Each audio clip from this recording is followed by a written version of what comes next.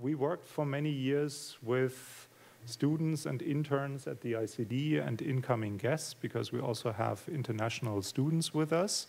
And a month ago, we thought we should use more their academic potential and do something like professional development.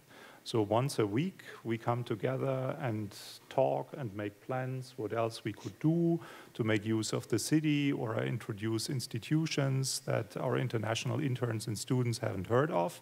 And then we thought, could be better not only to talk about institutions, but to invite representatives of institutions to get a chance to see them in 3 dimensions and get a chance to ask questions. And that was also at a time when my students from an international relations program were discussing products from the German Marshall Fund, like transatlantic trends, and we looked at surveys and publications, and that brought up a similar idea that it would be good to get in touch with GMF, also for life after studying in Berlin, to apply for internships and so on.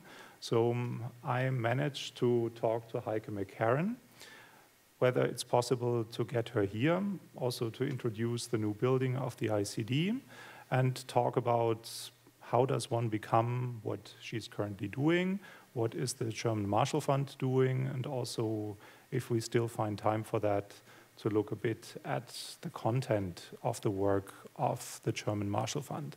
That's the background of why we are meeting at this occasion here. And in the tradition of the ICD, for those of you who have been here earlier, we always have a formal introduction of the speaker, which I'm very happy that today will be presented by a volunteer from your group, and here he is. Hello, I'm Daniel, and it is my honor to present Heike MacKerron. She is the director of German Marshall Funds of the United States Berlin office, and she works closely with GMF's president and vice president on overall strategic development for the organization. MacKerron first joined GMF in 1993 as a program officer responsible for research support programs for German academics and the study tour program for grantees in East Germany. More recently, she served as director of Berlin office and as program officer for the Immigration and Integration program. Before coming to GMF, MacKerron worked as a marketing specialist for the European office of Nichiman Company and the Western Company State Bank in Düsseldorf.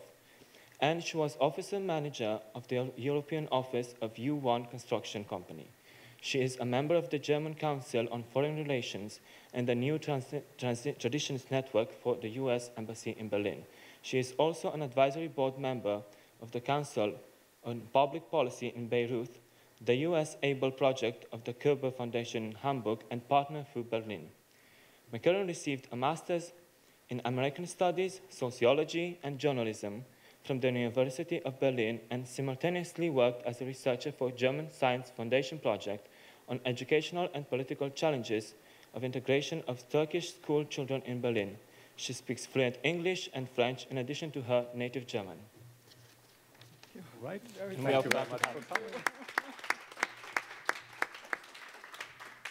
The floor is May yours. I stay here? If you would. Okay, thank you. I think it's more. I would like to stay here for 2 reasons, exactly as you mentioned. Can you all hear me? Okay, I move over a little bit. So thank you so much for this very kind introduction. I really appreciate it. It doesn't happen to me every day that I'm introduced in this very kind and thoughtful way, so thank you so much. And thank you, Uli, for inviting me here. It's a real pleasure for me to be here and to talk to you all. I am not prepared to give a keynote lecture, because I also think, I don't believe in keynote lectures. That's what you do at university, that's what I did at university, and that's also not the philosophy of the German Marshall Fund. So these are my reasons. So I'm German, and as you maybe talk a little bit about myself, as you heard in the introduction, I'm not a classical international relations specialist. I have not studied at Harvard. I don't have a PhD. I'm a woman. I don't know what else speaks against me, but several things do speak against me, sort of when you look at my career from purely German foundation, executive, academic perspective. And that's probably also a reason why I ended up with an American organization. When I started at GMF in 1993, having a master's from Free University Berlin, which is not exactly an Ivy League institution. Sorry about that. It's getting there. I know it's changing. Yes, I know. But at the time, it was not. Sure.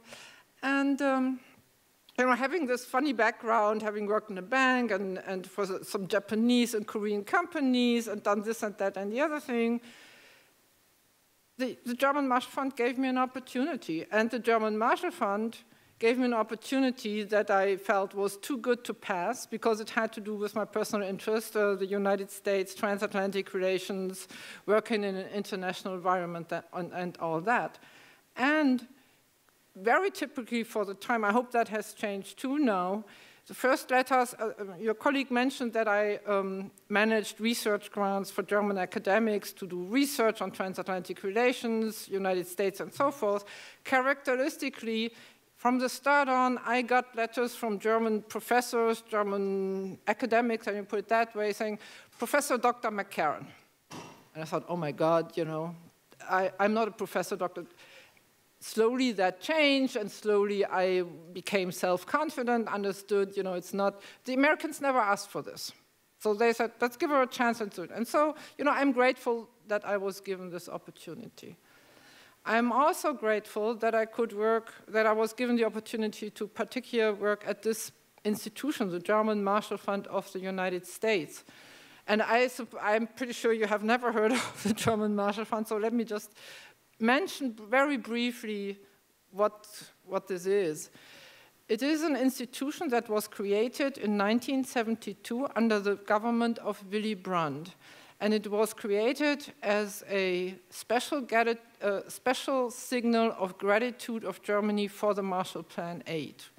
You know, Germany, those of you who study history will know that you know, Germany was the former enemy of the United States. Germany was divided, and there were plans, there were discussions in the United States and elsewhere. You know, what do we do with this defeated country? We don't want them to rise. There was things like the Morgenthau Plan. Anyway, the United States changed their mind and very generously included Germany in the European Reconstruction Plan. That is the official name of the so-called Marshall Plan. It's called Marshall because George Marshall announced it at Harvard University. So 25 years later, in 1972, the Harvard University invited then Chancellor Willy Brandt to speak give a commencement speech, I think it's called. And then Germany and German policymakers thought, you know, this is so special for us. This is so special that Willy Brandt is invited on the exact same day 25 years later as when George Marshall gave his famous speech and announced the Marshall Plan and announced the inclusion of Germany, that Germany thought we want to give something back. And that is the origin of the German Marshall Fund. It's a gift, a monetary gift to the United States with a speech that Willy Brandt gave as our mission statement, basically. And the mission statement reads the same as it did today. Our organization is supposed to support transatlantic relations in the spirit of the Marshall Plan. So that's on one hand a very broad statement, on the other hand a very narrow statement. It's broad because it just talks about the spirit of the Marshall Plan that's open to interpretation. It's very narrow because in today's world, I mean today's globalized world is much more than transatlantic relations. And I will come back to that. Characteristically, and you see I'm talking about this from a German perspective, I'm sure my American colleagues would talk about this very differently, but from my perspective it was characteristically American that the Americans chose to create a private, independent NGO, if you will, and not some government arm. You know, other governments, I think, may have thought, oh, you know, let's have this money administered by the Ministry of Foreign Affairs, by the State Department, put it in some pot for scholarships or things like that. I think the fact that America, and the leaders at the time decided to create an independent institution, says something about, first of all, the appreciation of the United States for this gift, but also of about sort of the idea that this should be a civil society institution with an independent board. The board is entirely American, head office is in Washington, but not some kind of government arm. Yeah, and the rest is history, I could say. By the way, I also want you to ask questions and interrupt and do whatever you want. If you like this, I would very much like this to be a dialogue more than a speech. And if I go on and on, just frown and show me that you're bored, please. Are we prepared for this in terms of having a microphone in case someone has a question? I didn't think about since we are recording, because that would be helpful. Thank you, but okay. That was not for the sake of interrupting you. Yeah, no, very good. Okay, so we started out doing our programs. Our board at the time, this was even, although I have been with the German Marshall Fund for more than 20 years now, this was before my time as well. The board thought, so what do we do with this? What do we do? We started out with exchange programs for scholars, we supported European studies in the United States, we supported academic research about the United States, transatlantic relations in Germany, and so forth. But the mission that Willy Brandt gave us in 1972 was European. It was not German. That's sort of, I think that's also was very special at the time, and not I don't know, necessary is the wrong word. One shouldn't take it for granted. In 1972, you will remember the world was divided. There was East and West. And Willy Brandt, in his speech, explicitly said Europe, all of Europe, and not just Western Europe or Germany or anything. So that was the vision built right into the mission statement, which was great for us from a programmatic point of view, because it allowed us to work in other countries as well, not only Germany. But it also, I personally think, you can see I'm a great fan of Willy Brandt, you can see that it was very far-sighted. I mean, I'm not trying to suggest here that Willy Brandt sort of envisioned that the wall would fall eventually and that Europe would be united and all that. But he certainly didn't give up the dream, which many people in the West, and in my generation in particular in West Germany, did at this time, thinking, what, this will never happen. This is so cemented, this East-West conflict with atomic weapons on both sides and so forth. That many people didn't believe in this dream. So what do I said we have a board that's made up of Americans. We have our headquarters in Washington, just to give you a little bit of an idea about the organization. And we have a president that's based in Washington. And we have 7 offices in Europe, the oldest one being in Germany, first in Bonn, the former capital. Then we moved to Berlin. We have an office in Brussels, in Paris. And I need to look at my paper because we have so many. Brussels, Paris, Berlin, Bucharest, Ankara, Belgrade, Bratislava, Stockholm, and Turin. We are proud to call ourselves the American organization with the American private NGO, I should say, with the greatest presence in Europe. And it helps us a great deal because we have, except in Brussels, and I will tell you why in a minute, we employ what the Americans call local nationals, like me, like Germans in Germany and French in France and so forth, in our offices. In Brussels, the Brussels office director is an American, and why? Maybe you have the answer? No, sorry. Okay. Please.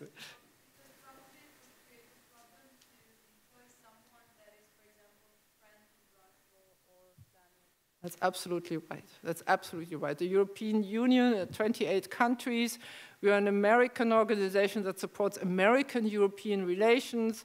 We figured putting whatever nationality there in Brussels will send a signal that will be interpreted in so many ways, so we better put an American there.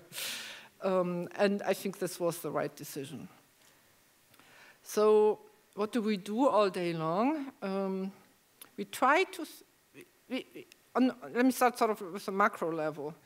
Transatlantic relations in the past 30 years have gone up and down, go in waves, up and down. Sometimes they're good, sometimes they're bad. They're more often bad than good, although in the big picture, they're okay. But they're characterized by crises. For example, let me start just as a arbitrary date. In 1982, we had a crisis around the Pershing, the NATO double-track decision. This caused demonstration in Europe. The German Marshall Fund looked at that and said, "Oh, what do we do?" We felt there's a lot of misunderstanding around the purpose of this and what the Americans are trying to achieve with this. And so we started a fellowship program. We look at these things, and I'm using that example because we look at these things. I mean, we cannot shape policy. We shouldn't be, grander. We shouldn't present ourselves as grander than we are. But we can try to do sort of things similar, I guess, to what the Institute for Cultural Diplomacy tries to do. Formulate some projects that maybe help increase understanding, open up new ways, enable people to have some new insights, see things in a slightly different perspective by talking to each other in person, by going to the other continent, and trying to understand that perspective. And it's very important, and I think most independent organizations would do it that way, that we don't do it like the government, that we do not try to present, a picture that's brighter than it actually is. So I think that's important in any international program, but I think when it comes to sort of crisis moments in international relations, it's particularly important. So what does this mean? It means, let's say we bring a group of Europeans to the United States. We don't only introduce them to Washington establishment, we show them soup kitchens in New York, we show them protest movement. We try to show a full picture of the United States and of course of Europe when we bring Americans here. The crises go on, and in a way we have followed crisis moments by trying to think of ways, how we can contribute to fix them. The latest moment came in, oh no, not the latest. The latest is now, actually. A big crisis moment was around the Iraq war, after 9/11, when the Schröder government took a stand against the American government, and Joschka Fischer said in Munich, I don't know who heard that, I don't believe, what did he say exactly? I don't believe, I'm not convinced of your arguments. This was directed at Secretary Rumsfeld. And the Germans had big demonstrations, they were totally behind their government on that decision. And this looked, at the same time in the United States, you had a completely different mood. You had sort of, the shock of 9/11 on the one level. You had, remember, the Department of Homeland Security was created. People rallied against a strong president or a perceived strong president, depending on how you personally think about George Bush.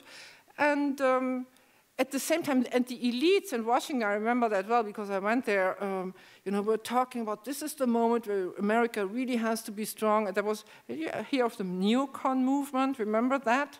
There was a whole movement in Washington, probably not in the rest of the United States, by the think tank, by the foreign policy, that talked about now it's time to get serious about democracy promotion. This shall never happen again. Now we will think of ways to make the world safe for democracy, to put it mildly. That led to papers that were called Turkey as the model of the democratization of the greater Middle East, of course, not just Middle East. And this led to papers. One was became very famous by Robert Kagan. It was called the Venus and Mars, and he described the Americans as Martian and the Europeans as Venusian, whatever. I'm sorry, I can't think of the word. But basically building an argument around the fact that, and I'm caricaturizing a very smart paper now, yes, but I will do it. the Europeans being cowards. You know, the Europeans always give in. The Europeans are had so much war that they're sick of it. They will never be our allies in our efforts, in our military efforts, in our democracy promotion. I mean, this was a very tough time. And so we sat there and said, I got all these calls from journalists, which I usually never get. But all of a sudden, I got all these calls. So what are you doing now? What is the German model? It's supposed to do fixed transatlantic relations. What are you doing now? Well, not all that much. We did try some track 2 diplomacy projects by sending people from the Chancellery for confidential talks to Washington and vice versa. Didn't help all that much. So that's what I mean when I say we got to be modest about what we as an organization can achieve in this field.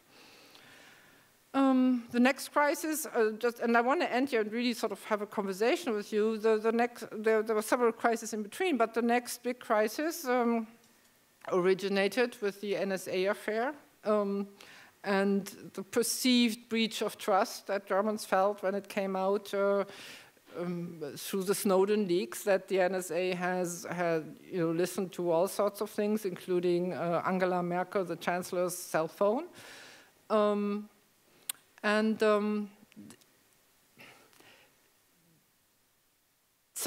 While some of it was media hype, but it also showed some deep-seated disappointment that what Germans perceived as their ally and friend, who, despite all the difficulties they had supported in many ways, Germans felt betrayed by that. Now, we're talking about Secret Service stuff here. So I don't know how much of it is true. I don't know what really happened. I don't know, whether the German intelligence cooperated in this, which is very well possible. But you know how these things go. These things are blown up by the media, and then there was general disappointment with the Obama administration. Anyway, Obama didn't turn out what Germans thought he would turn out. I don't know what they thought, but anyway. And so that then spills over into other policy areas. The big transatlantic project now is the Transatlantic Free Trade Agreement, TTIP, Transatlantic Trade and Investment Trade, Partnership. thank you, Trade and Investment Partnership. And we don't know yet how that will play. It's a big transatlantic project. And I'm not saying, it is good. I don't know what it is. It's not finished, but it's a project that can help both our economies, United States and Europe, to grow and prosper and do it together instead of fighting each other for markets and for goods across the Atlantic. So we will have to see how that goes, but it's very controversial here. In the United States, a little bit less so, but that may still come. And personally, in my personal assessment, I feel that if we don't come to an agreement or to a bad agreement, this will send a very strong negative signal about the future of the relationship for the generations to come. So much for me for an introduction, maybe. I heard you are also interested in internships. I brought some. Maybe could you just ask me what you're interested in? I will try to make this. It's for you. It's not for me. That's the plan, and that's also how I introduced it. First of all, thank you very much for the introduction. And as I said in the beginning, we could, of course, entertain you in having a conversation on stage, but this is not like television. This is meant to be more... It just looks like television. It looks like television, and we record it. But there is already a question in the back, and since we don't all know each other, because that's also about a group building thing, and some of us even get grades for participation, they are very much invited to say something, but there was a question in the back. Very good evening. This is Manas Tiwari. I'm a student here in MA Global Governance and Cultural Diplomacy. What kind of internship in developmental sector are you offering? Do you have anything in developmental sector? Because nowadays in globalization, PPP is going on, public-private partnership. Thank you, I didn't understand. I also didn't get the full question. What kind of developmental internships are you offering? Are you offering any kind of internships are you offering? Oh, what internships? Sorry. Here in Berlin, you mean? We offer, German Marshall Fund offers internship in all its offices. In all the offices that I mentioned, starting in Washington, Berlin, Brussels, and they're posted on our website. Here in Berlin, we are currently offering one internship that's unpaid, I have to say, and one trainee position that's for 1 year. It's a mix of admin, which is paid. It's not a great salary, but it's a decent salary. And these are the 2 positions we have now. Our internships are constantly published on our website. We have to introduce a few changes because I don't know if you heard, but Germany introduced a minimum wage law, or will introduce on January 1st. So that affects our, we need to be more careful and we need to pay some of these things, which is good for the interns. But it's something then we have to explain to Washington and say, hey, what is this? Because in the United States, it's still for free. I was wondering, how is this entity founded, actually? Where do you get your money from? Where are you? The German Marshall Fund. Yeah, okay. Yeah, the original. My name is Maria. I'm a student here, Globalization and Cultural Diplomacy Masters. Oh, thank you. The organization was founded with a gift from Germany to the United States in the form of 150 million German marks. At the time, we didn't have the euro. Remember, we had the marks. That was then it was renewed in 1987 under the chancellorship of Helmut Kohl, who gave another 100 million marks. Then it was renewed again and again with smaller amounts. Is it as an endowment and yes, you work on the benefits from the endowment, or is it money that you can use for projects? We created an endowment of which we take out a certain spend-out rate each year and use it for project. But it was created as an endowment. And again, that was something Willy Brandt said. The gift that was meant as a permanent memorial to the Marshall Plan. And that's why, the fathers of or mothers of the German Marshall Fund felt we should create an endowment. But we also work with partners. We have many projects for which we have been fundraising across the board, from foundations, from other governments. So our budget is now much larger than just the spend-out rate. But the origin is this German money, yes. And I was also wondering, from an administrative point of view, if it's centralized or decentralized. How do you work? Is it centralized or decentralized, the way you work? I'm not sure I understand. I could interpret. I don't know. In what way centralized or decentralized? You mean all? How much flexibility do you have in Berlin? Huh? Can you develop your own programs, or how much independence do you have? It's a mix of things. It's as I said, our board is they take the big decisions. What's the budget for next year? Which programs should we keep? Which programs should we maybe not keep? These big decisions are all taken by the board.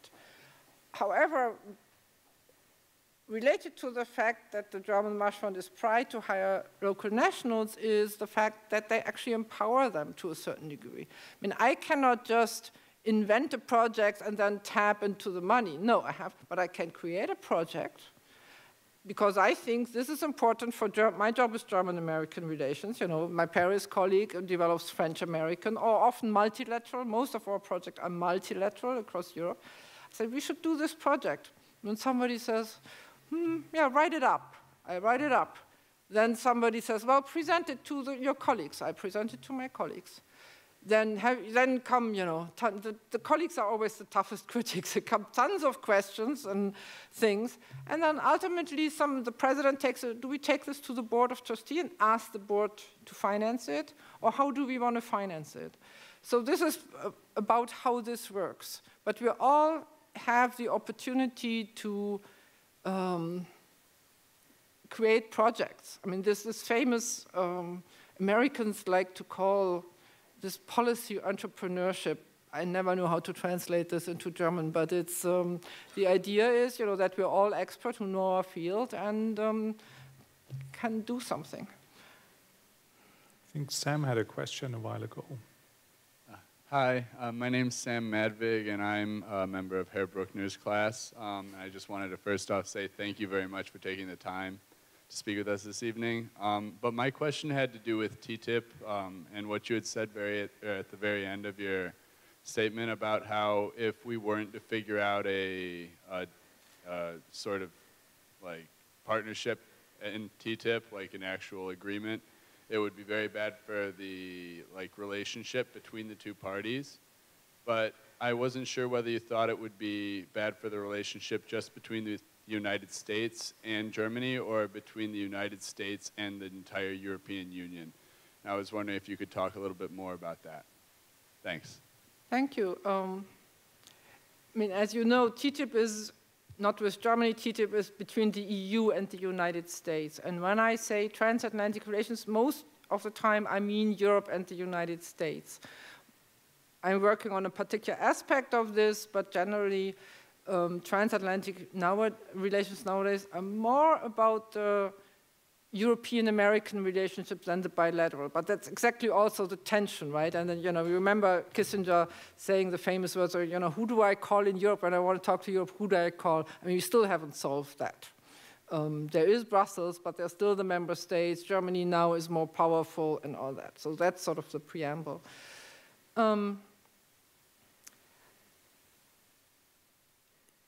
The reason why I'm not optimistic is about, you know, what happens if TTIP fails is that unless let me ask the question to you. What is the big transatlantic glue that holds us together these days? Is it NATO still? You know, what is it? You know, I don't take the pivot, the so-called pivot to Asia as, you know, an ultimate pivot so that the United States will never, you know, talk to Europe again. But it is there. And we shouldn't kid ourselves. Europe, and particularly Germany as an export, also looks to China. So we're both looking to China and we're both looking to Asia. You know, we see the new markets there. We see power shifts taking place. And I think a big factor in all this is also demographics, with Europe aging, with America shifting in demographic composition. So I guess my statement has more to do sort of with the trends I observe, some of which have to do with the inter-relationship, but some of also the global trends. I don't know if you share this. No, thank you very much. But if we talk about the glue, is it really the institutional arrangements that matter here so far, or is it what we describe as the Western world, that we believe in similar principles and values and ideals, like universal values, which are not seen in a relativist manner, not a certain, but a general understanding of what we think democracy is. I don't think there's any political system on this planet which is not pretending to be a democratic one, including North Korea, but our interpretation is kind of a shared Western one. Plus, it's all a market economy. So if there are shared values, then I think we don't need necessarily a specific institutional arrangement as a substitute for a glue. If we don't have a common denominator, then institutions won't work. There's certainly truth in what you say, and I think that historically you're absolutely right. I see indicators for both. I see indicators for common values that still exist, and that we tend to forget, that we either take for granted and forget because of that, or that there are actually also values that we don't share, and that is part of the problem. I mean, we do have these discussions about, you know, the death penalty in the United States, for example, and there are many Europeans who say, oh, the Americans don't share our values anymore. How can they? The values debate came out in this debate around the Iraq War very strongly, this Venus and Mars thing. And the interesting thing is, I think it comes out, they come again, and it's when there's a crisis. Sometimes the crisis reveals that we do still have common values, or make people appreciate them more, let me put it that way. Mm-hmm. For example, now the crisis around Russia and Ukraine. I don't know how this will play out. I personally think it's not clear yet whether United States and Europe will go together, and whether there are many Germans, if you read the paper, who argue, you talk about equidistance between Russia and the United States, and that. So I'm not sure that the values argument is. I think we need more than these common values. Mm-hmm. Which is probably part of the values, because if we are committed to pluralism and tell others that a pluralist society is in our best interest, not only ours, but also theirs, then freedom is the freedom of the other. And it's perfectly what we want, that not everyone is streamlined and believes in the same thing, but we have this democratic discourse based on conflicting opinions, but we have a civilized way of dealing with it. But I don't want to monopolize the conversation. Other questions? Hi, I'm Danny. I work here at the ICD. At the back. My question follows on from the last two that were talked about, so the TTIP and the governance of your organisation. So coming from Britain, I hear the British perspective of the TTIP deal. I acknowledge that the benefits for Europeans in general are good, increasing competitiveness and productivity, but there's the fear in the UK that by agreeing to this agreement, it risks our public services, and especially in the UK, the NHS. If we agree to the deal, it'll let US companies come in and battle competitively against the public sector to run those hospitals, which might have an effect on us paying for healthcare in the future, like they're having it in the USA. How do you, as an organization, balance up national interest against your non-governmental stance? So here you have a position. I didn't hear if you had a position in the UK, but how do you kind of balance those two things together, and how do you end up making a decision about it? Okay. Well, I have to admit I understood only one part of what you said, and that was sort of how do we balance national interest versus our... Oh, okay. Do you want me to repeat the main point then quickly? Sorry. Yeah, so the TTIP agreement risks the public health service in the UK. That's a big concern for British citizens. Public health services in the UK? Yeah, the NHS. It risks US companies coming in and competing for the hospitals in the UK, which at the moment are public. So my question was, how do you as an organization, being a non-governmental organization, how do you weigh up the national interests of specific countries in the EU compared to the whole EU vision as a whole? Because I do appreciate that there are gains to be made as Europe as a whole from the TTIP agreement, but there are obviously national problems within Europe that were subject. Yeah, absolutely. I mean, the simple answer is we do not get involved at that level. I mean, we are not the negotiators, right? We provide analysis. One thing that we do is we publish papers in the United States and Europe. For example, we just published a paper in English in the United States talking about German concerns and views and polls and doing events in Washington and elsewhere to explain this to the Americans. We do the same here. We do not, when something is negotiated, something like this is negotiated, the German Marshall Fund does not make specific policy recommendations. This is not our, I mean, this is for the policymakers. We are not elected, right? We don't have the legitimacy. So I don't know if that answers your question, but we sort of stay one step removed from these kind of questions, if you will. We try to, what we try to do is publishing analysis that contributes to a more informed debate. Say the English newspapers report, oh my God, when we have TTIP, the American companies will come in and take over our healthcare. Well, then a German Marshall Fund paper ideally would say, well, it's a little more complex than this. And these are the actual facts that are being negotiated. So, other questions or comments? So then a follow-up from my side. Of course, we try to explain things. There's one? Okay, go ahead. Mm-hmm. Also a master's student here. Speak up, please. Close. I was wondering if your organization reacted to the recent release of the report made by the US Senate on torture by the CIA. CIA? Torture report? we heard about it, or whether we... How you reacted to it, and if anything was done, or I mean, if you cooperated to do anything towards this. That was actually what I thought about, not as a particular example, but if there are a lot of, let's call it hot potatoes, is it something that you would rather focus on, because this is what everyone would like to hear? If one visits a website of a transatlantic organization, then you want to see what is their opinion or their explanation. Or is the idea, and I think this is also going in a similar direction as the previous question, trying to deliver glue that holds the transatlantic relations together? A little bit of both, but not really.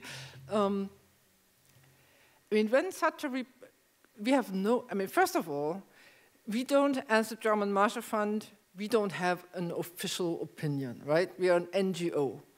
We have people who write, we have people who give interviews, we have people who get invited to, for testimony in front of Congress or Bundestag or wherever to talk about the area of their substance.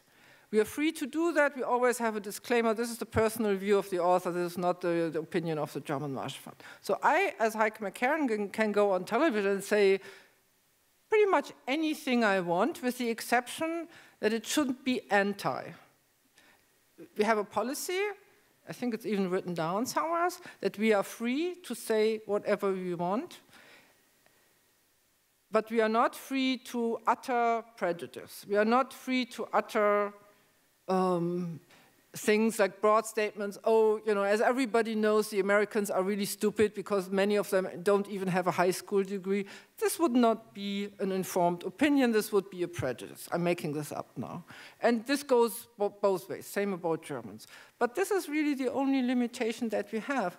To come back to the, and I think, I don't know what you guys think, but I think that's a pretty good policy. And pragmatic, I know the Germans will say, but where is the line? Where do you draw the line? And what's the exact definition of all that? We don't have an exact definition of that. I think our board trusts itself so much as to when we understand prejudice when we see or read or hear it. Leave it at that. But to come back to this question about the CIA torture report, we don't comment on that. I mean, this is something that comes out, and maybe I get invited to give an interview. I haven't yet, but maybe other of my colleagues, I don't know. And then I would try to give a differentiated opinion based on the knowledge that I have, which is very limited. I haven't read the report yet. I don't know if it's been fully published even. So I would be very careful with my words, but not because I shy away from a hot potato, but just simply because I feel I don't know enough to make a broad. We're not so interested in producing headlines or strong statements about these things if we feel we don't know enough. Where's the microphone? More questions, comments? Yes, here's one. Nick. Hi, I'm Nick. I'm an American student studying linguistics and environmental studies, and this is a slightly tangential question, but I was wondering if you see any future in transatlantic environmental protection and whether the GMF has any programs in that area. Yeah, thank you for that question. Yes, we do, although we have changed it many times. When I came to GMF again, sort of, I think for me it's a good question because I can show you how an organization like ours develops. When I joined GMF, we had in the 90s, we had a strong program called The Environment. And we sent Europeans to the United States to look at the national parks. We sent Americans over here that met with Germans or other Europeans who were engaged in environmental protection. You know, what were the issues of the day, the Waldsterben and things like that.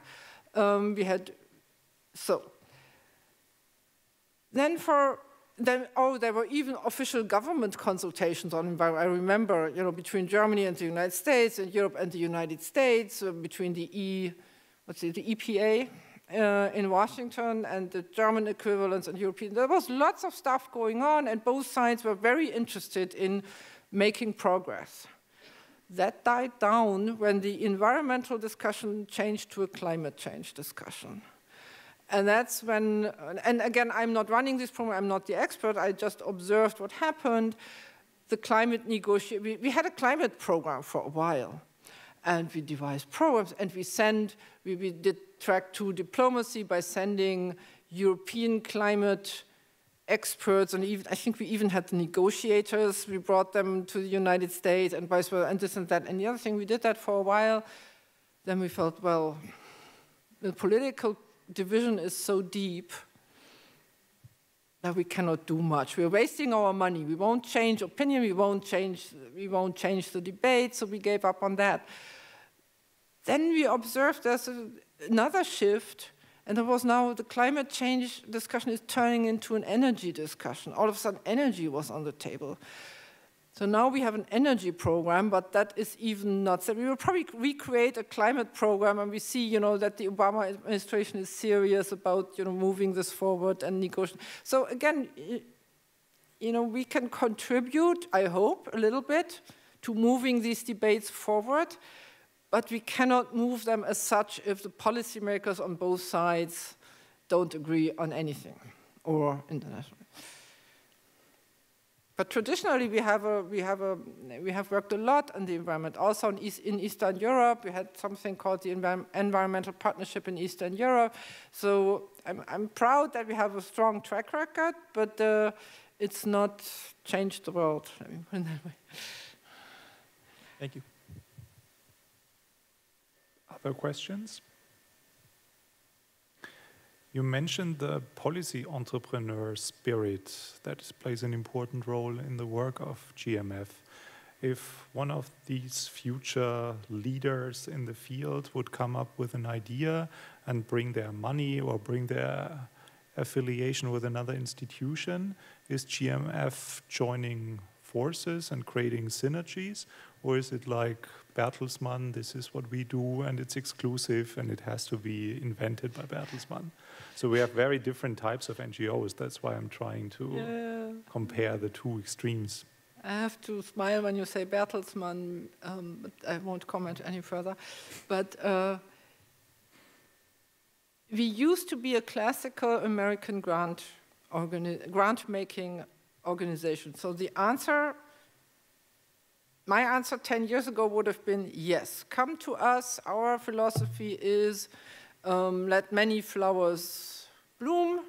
You know, we're making grants, we're reviewing proposals, we're good proposals, we're happy to fund or advise you on forming partnerships and all that.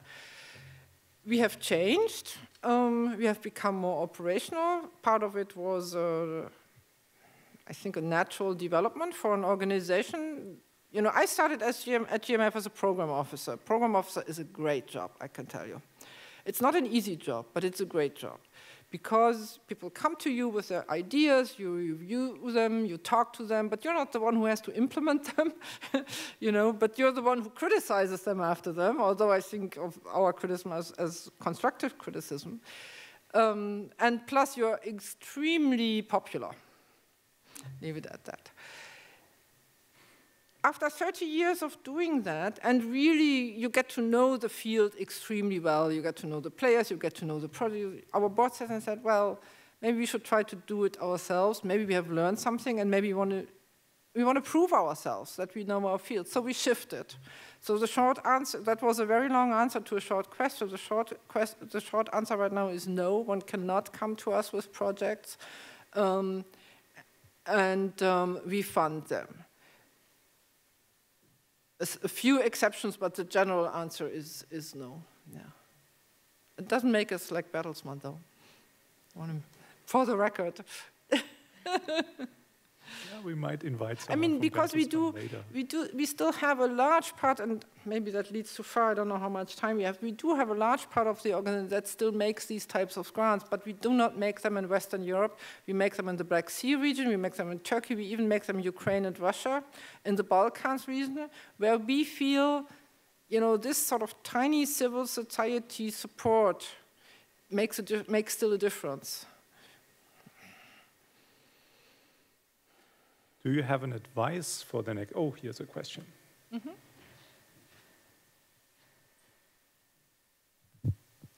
Hi, my name is Victoria. Thanks for your time and for coming here. Do you listening to me? Yes, and I can even understand you. Yeah. And my question is because when I saw your CV, I was really impressed.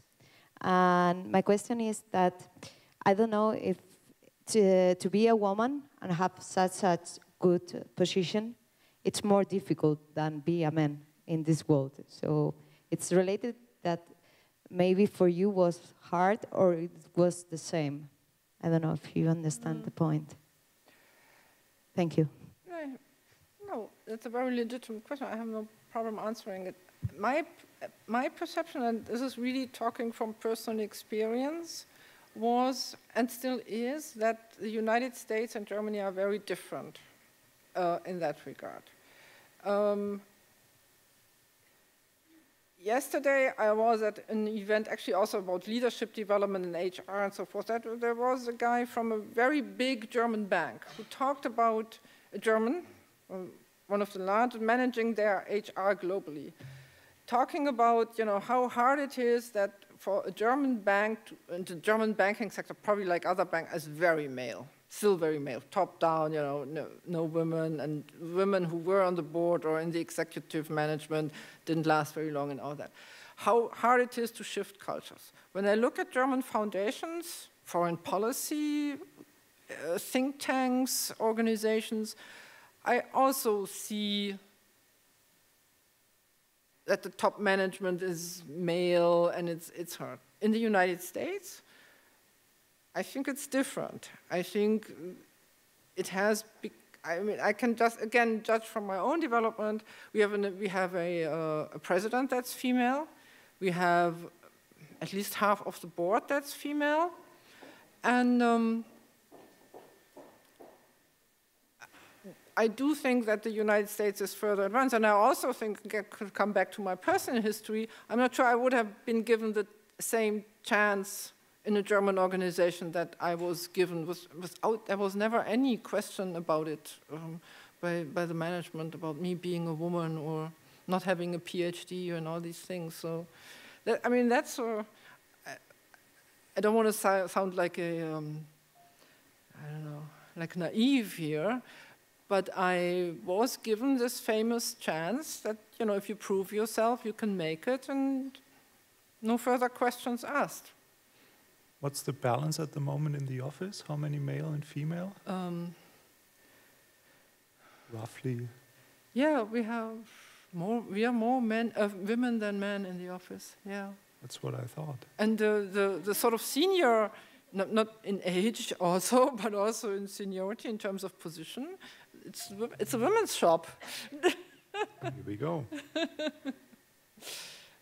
So do you have an advice for everyone who comes here to work hard and with not the appropriate support that NGOs could offer for the next step if people want to work in a similar field? From where we have many interns ourselves, and I often get these questions from young people. And I have a hard time finding a good response and giving some constructive advice like do this or do that. Because I feel the world has changed so much. I'm 55 years old now. When I was at your age, I would never have dreamt of taking an unpaid internship. I mean, because, I needed the money, I couldn't afford it, plus there were jobs out there, and the world has really changed. Now I see young people who have excellent degrees, have done many things, speak 3 languages, people like you, who come to me and say, how can I get into this field? And I don't have an answer, because even in our own institution, you know, things have changed. I'm not sure I would get the same job now. I'm the only one. And now young people, we have young people who have many more qualifications than I have and who are in lower positions because it's a very narrow field and the competition is very strong. That's all not, you know, please don't go home now and think, you know, it's impossible. It is still possible, but it's become harder. I don't know if that's not a good answer, but it's the best I can give. Yeah. So I think we have time for one more, if there is one. Come on, one more. Great opportunity. Yeah.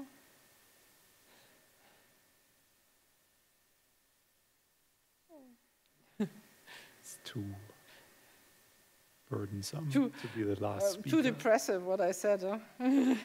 Too depressed. All right, then, if there is no one, then thank you very much for coming and for sharing your expertise and your thoughts with us. This, as I mentioned earlier, is the beginning of something that we will continue in a sort of loose form to bring people here, either who you think we should bring or that you don't know that they exist, because it's kind of unfair to make you do wishes before Christmas and after. And most of us come just for a short time and don't really fully understand what the rich and diverse scene in that field in Berlin is like. So thank you very much for coming so shortly before Christmas. I know it's not the best time of the year to find time, but I also thought it would be a great opportunity to introduce the new ICD, and maybe we can do something in the future in this institution or whatever will come up. Thank you very much for coming.